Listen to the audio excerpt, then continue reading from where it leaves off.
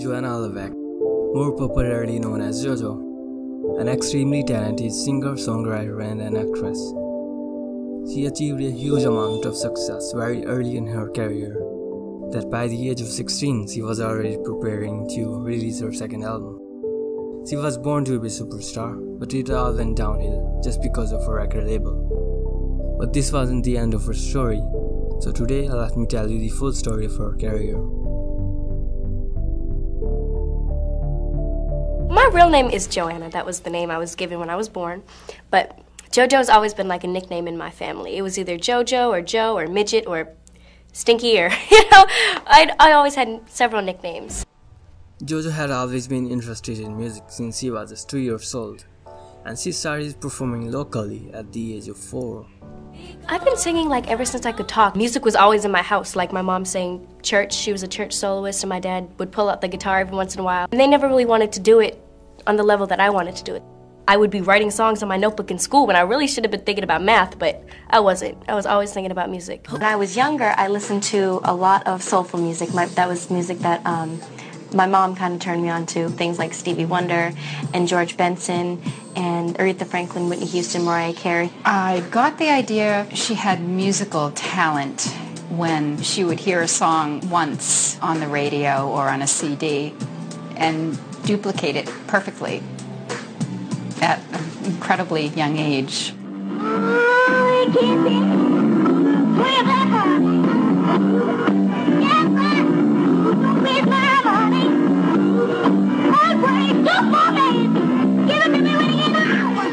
People they'd do a double take and they would think, it was the radio at first, and then they'd look at this little kid, and they were just amazed.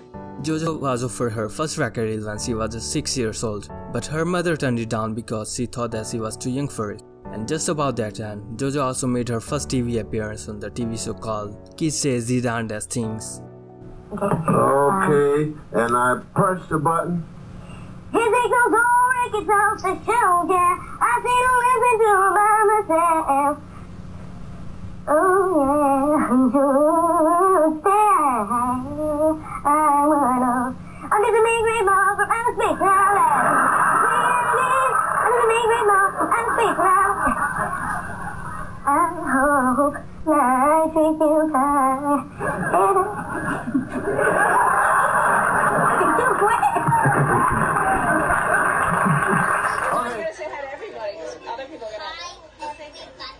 So how did you feel about your first little concert? It was fun. You had fun? You're really good. Thank you. See, you got a compliment. So you have to say anything to your mom and dad? Thanks, Mom. Just asked me if I could pick. Ooh. You want to show anybody? You want to introduce anybody? 1999, JoJo, still a little girl of 8 years old, got the chance to go to her first concert, but little did she know that she would end up impressing Britney Spears, who herself was very young at the time, and her management offered JoJo a record deal, but she turned it down because again, she was too young for it.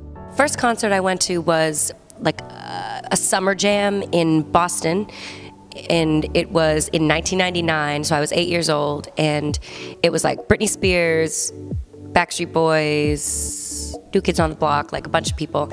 And that very same time I sang my way through security because I was so precocious and I was like, people need to hear me. So I sang for each security guard until I made my way to Britney Spears and then sang for her. And then her management offered me a production deal. So that was my first concert. Wait, I didn't even know this story. Yeah, I was 9. Wow. Or 8, yeah. What was her reaction? She was like, wow, it's a sweet Southern. She was like 17 or 18 at the time.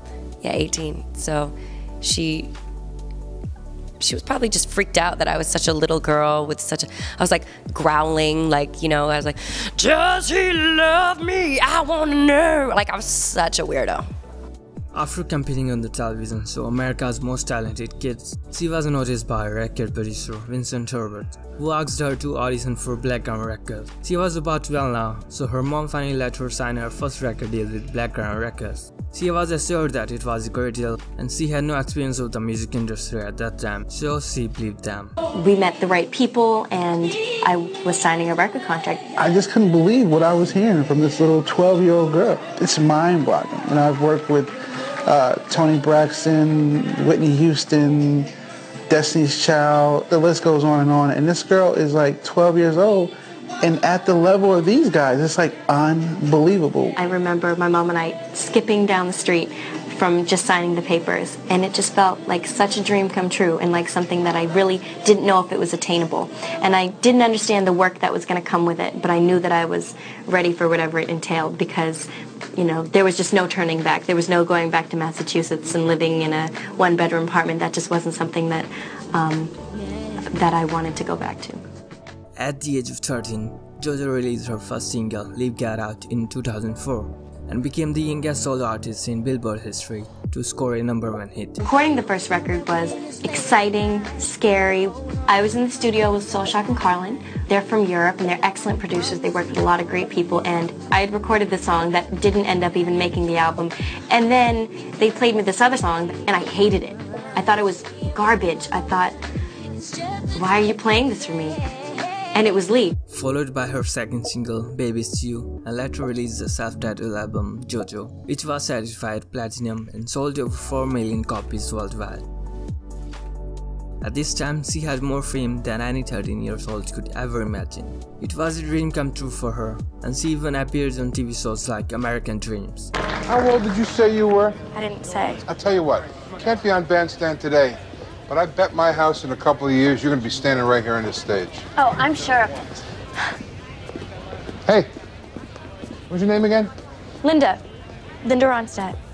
In 2006, she released her single Too Little Too Late from her second album, The High Road, and broke the record for biggest jump into the top 3 entry on the Billboard Hot 100 chart, and 2 follow-up singles, How to Touch Girl and Anything. Your new single, Too Little Too Late, broke a record a few weeks ago, went from number 66 to number 3 on the charts. That's the biggest jump ever in such a short period of time. So Can you quite believe it? I can't believe it. I'm just so excited. And the album comes out today, so much going on. So much going on. I want to remind the audience, your first major deal was at 12, record deal. You had an album at 13. You became the youngest solo artist to land the #1 on the Billboard and the youngest to be nominated for an MTV Video Music Award. And you're only 15. How do you top all of that? There's so much more I want to do. I want to win Grammys. I want to, break more records. So I always keep setting a new goal for myself, and there's always so much more I can achieve. And yet, how do you stay so grounded? You're so. The audience probably doesn't realize what a sweet young woman you are, and polite and. This album was also a major hit and sold over 3 million copies worldwide. This album had a more mature theme and showcased her improved vocal skills. During this time, she also started her acting career and starred in movies like RV alongside Robin Williams and Aquamarine, co-starring Sarah Paxton and Emma Roberts. Good news. I'm adopted. Good one. JoJo, who is already a huge recording star, has a kind of confidence that you'd never find in a normal teenage girl. This is the worst I've ever been treated. Where do you get married? So even though she hadn't really had a lot of experience as an actress, she had a lot of natural chops. She's funny. She's a wisecracker. You got a boyfriend? Yeah, actually I'm engaged. Unlikely. And she's smart as a whip. So all those things were great. And as soon as we put her on tape for her screen test, we immediately could see she has major screen presence. Yeah, just know one way to get there and you refuse to go that way. That's really good. And she was also offered the role of Hannah Montana, which she rejected because she didn't want to move to LA where the show was filmed. You've been offered Hannah Montana at one point in your career. So if that is the case, have you been like, oh thank God I dodged the bullet because now I'm like a serious artist, or have you been thinking, oh I should have really taken that job? I think Miley Cyrus is a serious artist too. She's empowered and she's totally her own thing and grown into her new persona. So, and again, honestly, that's not the way I live my life. I'm not like, oh, so regretful of what I didn't do at 14. I just can't do that. Okay. That sucks. So, no, that's not how I feel. Would my bank account be a lot sweeter? Hell, yeah. JoJo achieved huge success for her age and she still had a lot to achieve. But just about this time, she also started to hear horror stories from other artists who were signed to her label before. Things started out good for her because Blackground distributed through Universal, which is a very powerful company. JoJo has signed a 7-album deal with Blackground. She originally had the plan of releasing one album every other year. But when she started getting the sense that things were not right, Blackground lost its distribution deal with Universal, enabling them to release any music. And also, Vincent Herbert, who had signed her to Blackground, left the label. It was devastating for her because she never had any siblings, and he was like a brother to her. Around 2009, JoJo had finished her third album titled All I Want Is Everything, which had a very different style as compared to her previous music, but without a distributor, her album couldn't be released. Where has JoJo been? I graduated high school, which is very important, and I've been back and forth in Boston and LA finishing up the album. The 18-year-old's third album, All I Want Is Everything, doesn't have a release date yet. There were a bunch of kids here, and they were all singing your song, going at it. What does that feel like? That's so nice. I know that I'm going to feel them and hear them inside there, which is really nice to know that they're going to have my back. And whenever you hear people singing, your songs, it's an amazing feeling. I can't wait for them to be singing my new songs when they come out. So that's what I'm thinking about. And when will that be? That will be soon. We're just getting some legal things still tied up with the label, and there's a lot of transitions happening, but it's all going to work out by like the beginning of the new year. After some time, Blackground signed a distribution deal with Interscope Records, but they still didn't release her album. They told her that they won't release her music if she did not lose weight. So I was 18, and I was told that if I didn't look a certain way, that they wouldn't put out my music. So I was like, oh, if this is gonna make my music come out, then okay. I was on shots, like I was injecting myself with this thing from this dietitian that makes it so you're not hungry, and it tricks your body into thinking you're pregnant.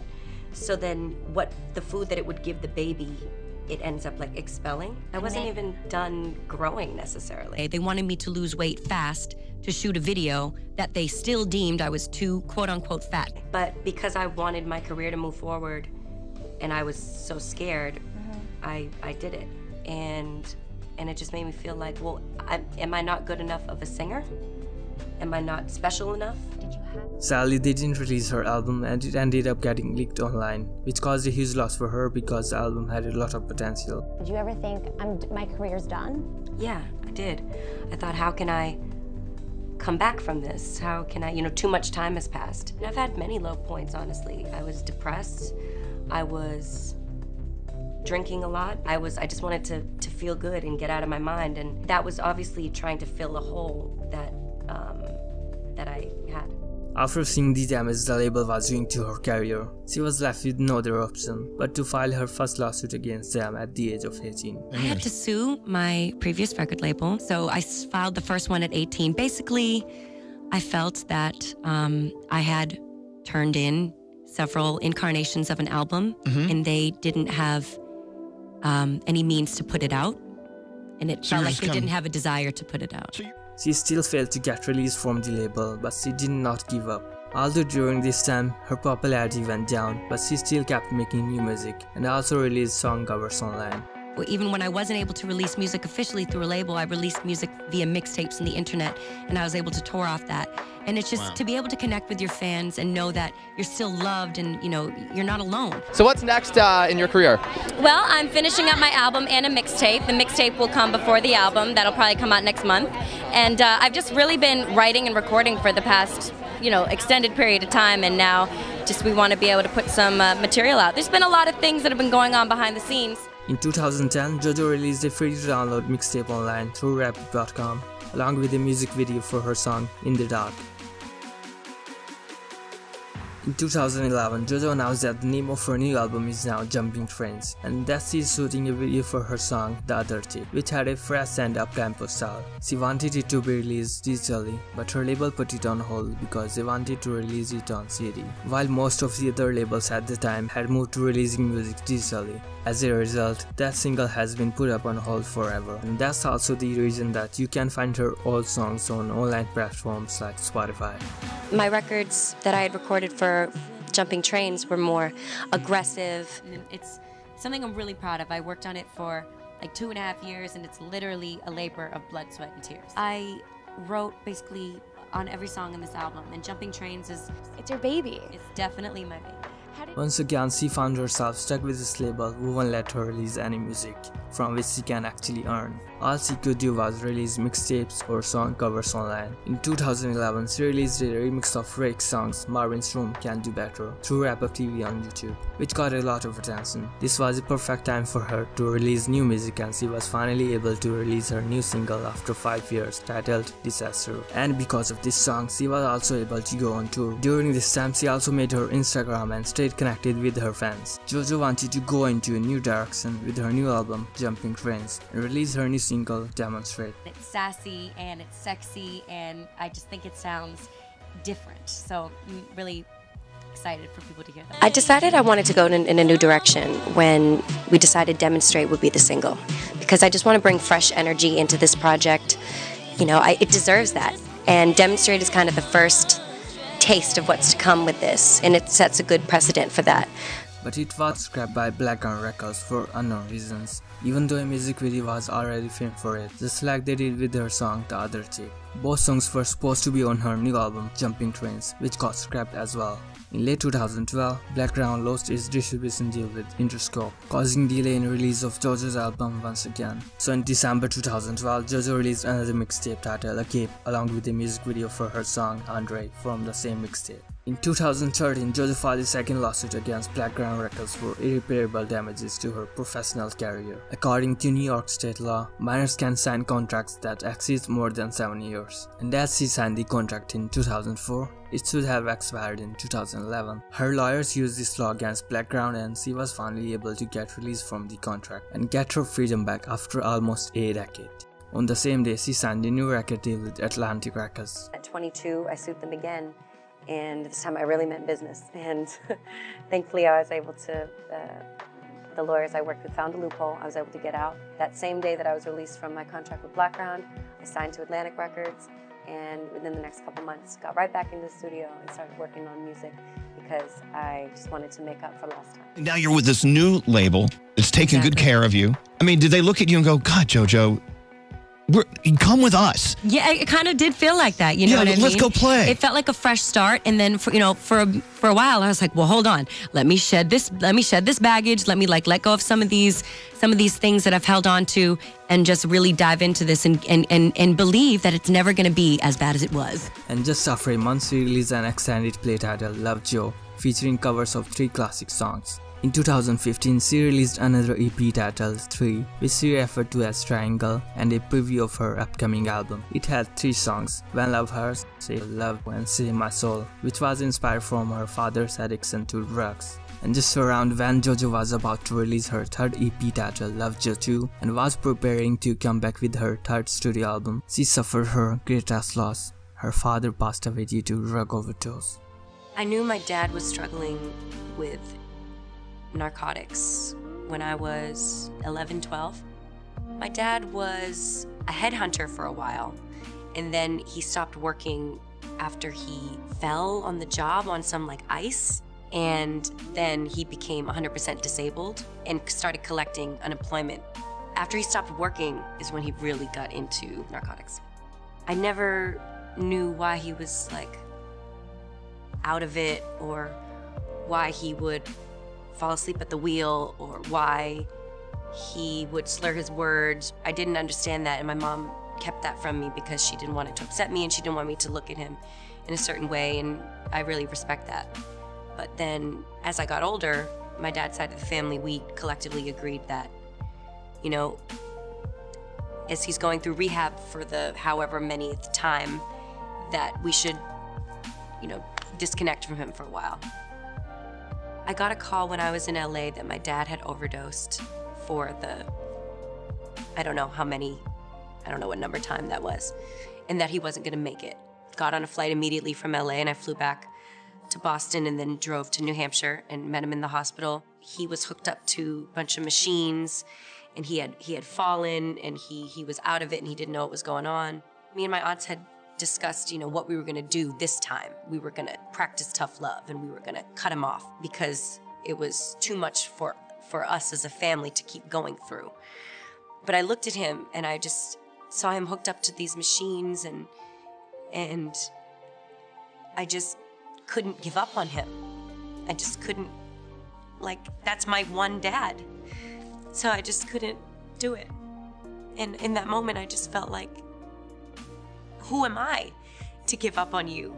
I just decided that I was gonna love him. And I'm really glad I did.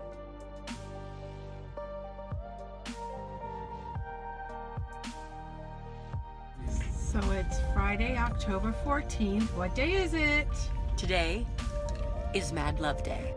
In 2016, JoJo finally released her third album titled Mad Love after a whole decade. It didn't sell as much as her previous albums, but still received a great response from the fans and reached the #1 spot on iTunes. In 2017, JoJo left Blackground Records and launched her own record label, Clover Music, which was initially in a joint deal with Interscope Records, now with Warner Records. Under this label, JoJo released the re-recorded versions of her previous albums and singles after her 20th birthday, so the fans could finally enjoy her old music on all the online platforms. Near the end of 2019, JoJo released a new self-titled single, Joanna, and gave many fans a chance to appear in the music video. The song is about her musical journey and the difficulties she faced through it, and at the same time declaring that she will be releasing new music very soon. 2 weeks later, she released a new single titled Sabotage from her upcoming album, and recently her new song with PJ Morton titled Say So won the Grammy Award for the Best R&B Song. Say So was a song that PJ wrote and had me in mind for, and he sent it to me on Instagram. I mean, like, you know, we exchanged info like that. And I just followed my heart with it. It wasn't any label politics. It wasn't like, oh, you know what, let's get these 2 artists together to do this thing. It was like, it was just a great song. And it's a very encouraging, the response that it's had, that we've gotten to it, because I'm just gonna continue to trust my gut and do it. I know this is a Songwriters Award, but I'm very clear that, you know, when you write a song, it's about the performance of it to make people pay attention to it. And JoJo's voice on this song really made it so special and made a lot of people pay attention to it. So I just got to shout her out. We came here together. I don't know where she is, but thank you all. Thank you to the Academy, man. JoJo faced a lot of challenges in her musical career. She was often discouraged and was told to try some other work. But JoJo's love for the music kept her going on, and she never gave up until she started to rise again. She knew that she isn't alone and have the support of her loving fans, and she kept fighting to get her voice back. So many people, so many different lawyers tell me that I would never be able to get out of this contract, that I should find a different career, follow something else, go to college. They're like, you're a smart girl, go to college, pursue something else. I'm like, it's not as simple to me as you're making it sound. Did you feel like you lost touch with a lot of fans while you were sort of away? Honestly, what kept me going was my my ability to still connect with them on social media. Right. Like, that's what let me know I wasn't alone and made me feel like, you know, it wasn't, even in the dark times, like, there was that light. They were the light. So. Wow. Now she is back and we should support her to get her on the top again. She is gonna release her new album this year, and the first single from the album titled Small Things is gonna be released very soon. I can't wait to be back here next year talking about my new music that's coming out February 21st. Small Things is the new single. So, you know, it just feels great.